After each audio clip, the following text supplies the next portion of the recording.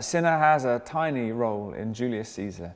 He's in a scene that's 37 lines long. In that scene, he is mistaken for somebody else called Cinna. Not Cinna the poet, but Cinna the conspirator. He's mistaken for Cinna the conspirator by the mob. Even though he says he's not Cinna the conspirator, the mob don't believe him and they tear him to pieces. Cinna's death is about the conspiracy, the danger of Caesar becoming an overall leader, becoming a tyrant, the decision, the conspirators to kill him, the death of Caesar, the fallout of the death of Caesar. And then we see the fallout of all these things through the eyes of just a humble, ordinary, everyday guy who's in the wrong place at the wrong time and suffers for it.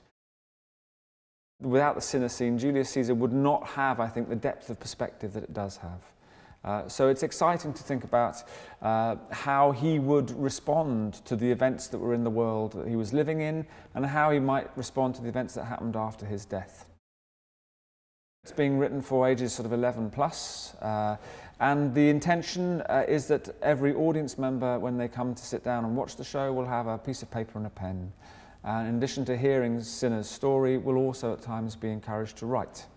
So I would hope that every audience member who sees this show, both in live performance and also through a live streaming of a filmed version to every secondary school in the country, will also get a chance to write and to think about how one can express oneself in relation to social upheaval or crisis, in relation to the political situation that one's in, or relation to power or powerlessness. So my hope is that eventually thousands of poems get written and a sort of database is created full of thousands of poems inspired by Cinna the poet's story.